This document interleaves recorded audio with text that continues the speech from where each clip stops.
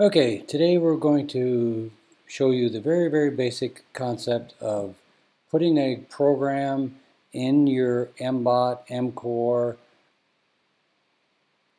robot, and we're going to show you how to save it, and then we're going to show you how to restore it back to the original configuration. So this is what we're talking about. This is the mCore mBot, and I like to use the USB cable. So you plug the USB cable into your computer, and you plug the USB cable into the side of the mBot where it says USB, and then you open up your mBot, your mBlock software, and your mBlock software opens and it looks like this. And the first thing I usually do is click on Add, and then I pick the thing that I want to program. In this case it's the mBot.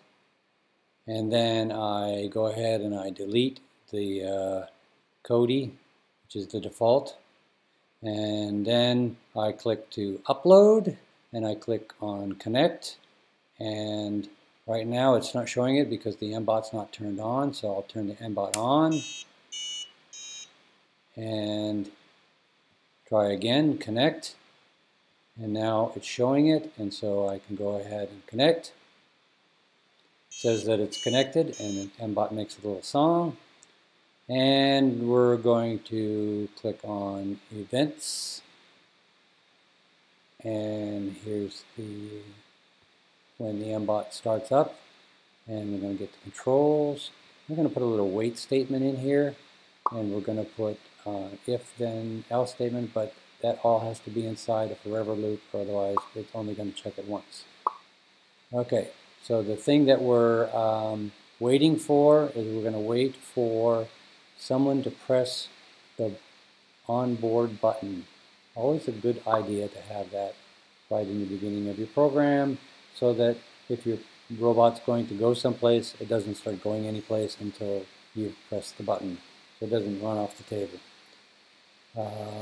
Then for this little simple exercise, we're going to use a greater than statement. And the thing we're sensing is the distance. And if the distance is greater than, let's say, 15, we're going to light up an LED. And we want it to be green. So in other words, nothing right up front. And then if the distance is not greater than 15, we want it to be red. Okay, there's your program.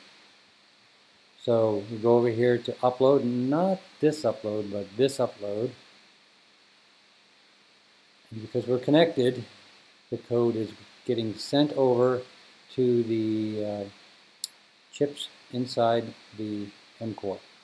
Okay, so it's all done.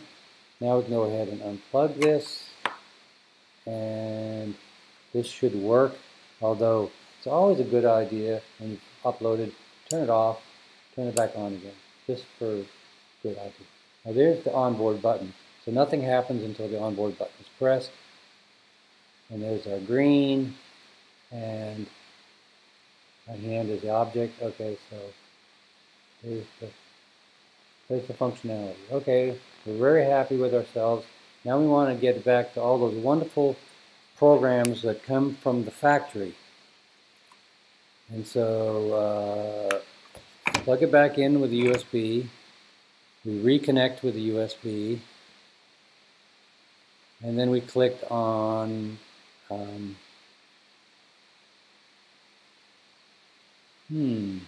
disconnect. I don't know the option. Well, underneath disconnect, there might be another option here. Yes, underneath disconnect, there's an option called settings. So we click on settings, update firmware.